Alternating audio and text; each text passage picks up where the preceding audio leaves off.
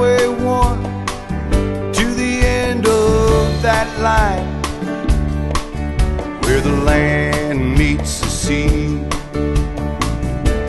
Sun loves to shine. Yeah, there's no bad day, only good time. No bad days, everything's just fine. Got a big fish on the end of this line, little salt and lime. Yeah, there's no bad day. Today we're going to interview Mike from the Roadhouse.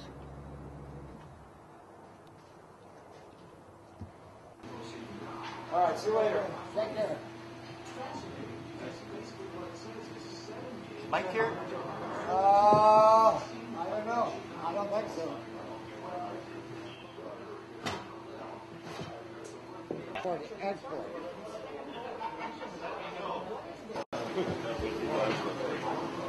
This is Mike.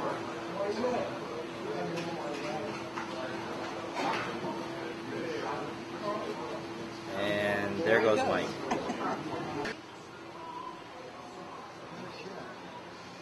That's amazing.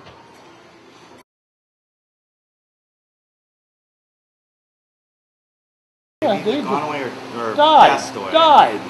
Yeah, the only ones that like leave so far have been Dave Halliburton. He's up in Hollywood. I've been drinking these little baby beers I've noticed. so long that this tastes like shit. I noticed. All right, so Mike, let's start with hi, I'm Mike and I am the Roadhouse in a real acting. That was my line. Now wait a minute now. Jesus, Renee, you gotta get.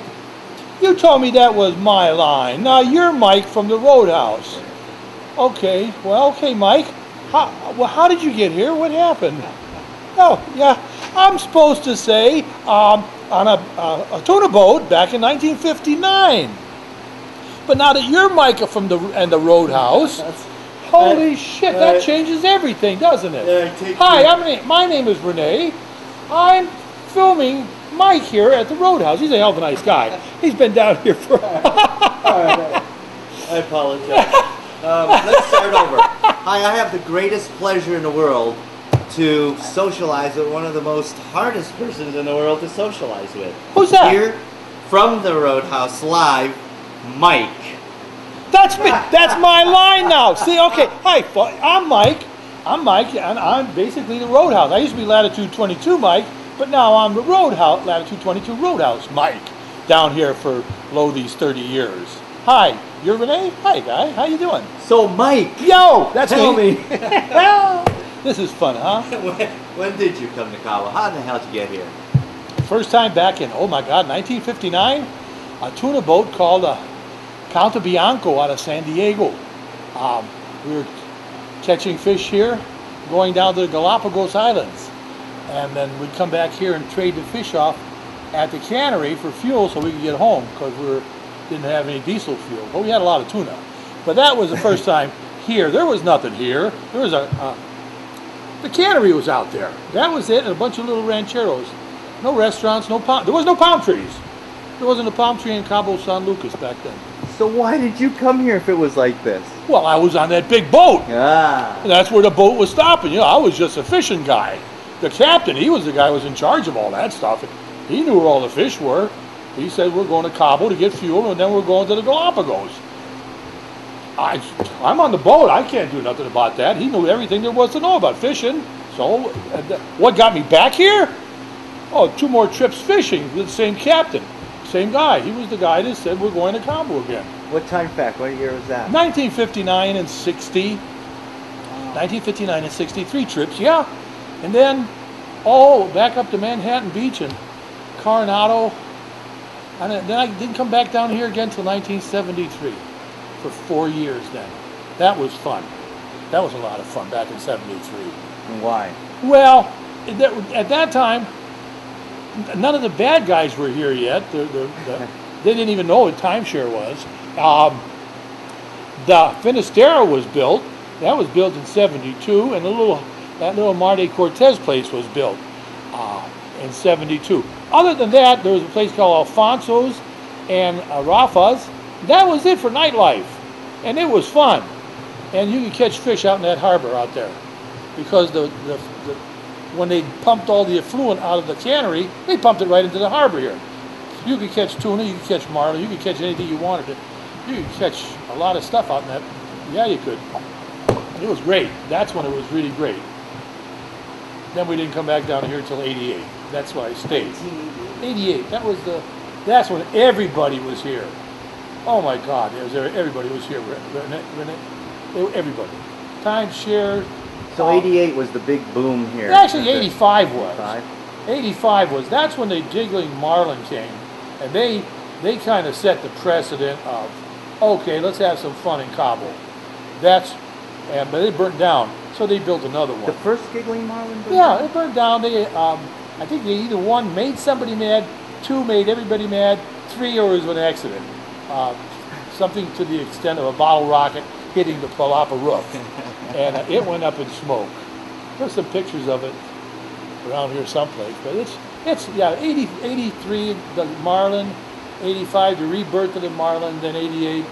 Oh my God, Cabo Wabo, me, the one that got away, a whole bunch of bars. So you and Sammy Hagar came at the same time about? We opened up about a week apart, and which is really amazing is, I've never been in Cabo Wabo, and Sammy's never been in here. I've never met Sammy, and Sammy's never met me. But we sure have a lot of fun not together. I know his brother a lot. We vicariously talk to each other through his brother Bobby, and that's kind of fun. So back in 1988, what was a typical day? What did you do? Did you buy a house? Did you find an apartment? Or how did you live here? Drank. Well, I opened the bar. I opened the old Latitude. When was that? The same year, 88? 88, yeah. Wow, same year. Yeah, and we would drink there a lot, and then we'd go fishing a lot, and then we'd come back there and we'd drink some more.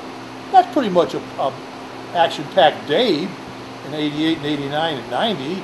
After that, the government started collecting taxes and everything, so we had to start getting professional about everything we were doing. But up until then, it was a pretty loose cannon. We had a lot of fun down here. But then everything changes, my God. And now it's just like Los Angeles, my God almighty. We got a culture center now in town. Back in '88, the only culture we had was when you open your refrigerator on top of the cream cheese, that green stuff, that was culture then. And that's pretty much, but now we got a culture center. Yeah. Oh well. So you open up this place, Latitude 22, back in the center of town, and you started collecting pictures and photos. How many do you think you have at this point? It's phenomenal. Oh, I'd say 4 million. If I was Obama, I'd say 4 million. But being me, I'd have to say there was probably about, 1,000 pictures. And out of the thousands and thousands of pictures, what was the most interesting characters that came through that door other than you and Captain Neptuno and Cabo Jack and Don Tyson? He was pretty interesting, boy. He was a fun guy. You know, we started this No Bad Days here in 1994, which is a pretty nice way to live, No Bad Days. It's a little palm tree with No Bad Days on the wall over there. Well, Don Tyson, he had all the money in the world, for Christ's sake. And he died, God rest his soul, in January this year, January. But he took that motto, No Bad Days. He says, I don't have time for bad days. And he took that all over Fayetteville, and funny he didn't brand his chickens with it. Well, it's all over Florida. Yeah, he was one of the neater guys coming through the doors. Don was. But all the other guys are great. But he was one of the nice ones. He recently passed too. Yeah, January 6th.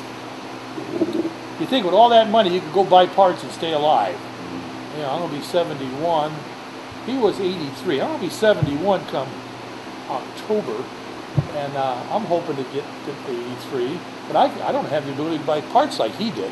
I mean, he could go in Mayo Clinic, buy parts. Yeah, all his boats down here. He was fun. He was a lot of It was fun. the chicken era. Chicken guy, yeah. Yeah, he just didn't give a pluck about nothing. That's a joke. I've been a hard time here since 59, and then 73 to 76, and then 88. Looks like this is where I'm going to cash out. It's probably the safest place in Mexico, and it sure is, without a doubt, the most fun. There's been a couple little squeaky things happening with the boats and the cruise ships, but if you want to come to a nice place, Cabo San Lucas is about the safest, the most fun place. It's good here. What's your favorite song? Not to change the subject. My favorite song? Yeah, we want to hear what you like to hear. Oh, darling, please believe me. Music's a wonderful thing. Oh, darling, please believe me. I never do you no wrong. That's my favorite song. Excellent. Good song. I sing that to every one of my ex-wives. So, this camera's been roaming around. Who would you think I should use this next on? Well, you're a pretty interesting guy. I'd have somebody take pictures of you. I want to be secluded. Well, you can't when you're in production like this. But I think you'd want to go down and spend a little time with Spencer down at Mama's Royal Cafe. He's a curmudgeon. He's Jesus Christ. He tried to kill himself twice, and he had 3 heart attacks, and he's going to be around for a long time. So you might as well go down there and talk to him. He's got a lot of great stories too. Great. All right, Mike, stare into this camera and tell me 30 seconds of anything you want to tell this little baby. This is my baby. 30 seconds. Black chick, huh? Well, 30 seconds. I just like to say that I want all you people come down to Cabo, if anybody is watching this, and let's get to be meeting each other personally, one-on-one. I'll buy you a drink, and you can tell me about yourselves. Now that you know a little bit about me, that's about 27 seconds, Renee. Exactly 27 seconds. So, adios. Bye-bye, baby. Thank you Sayonara, so much. everybody. And here we are at the Roadhouse on a Sunday closed morning on the 21st of August. Only good times.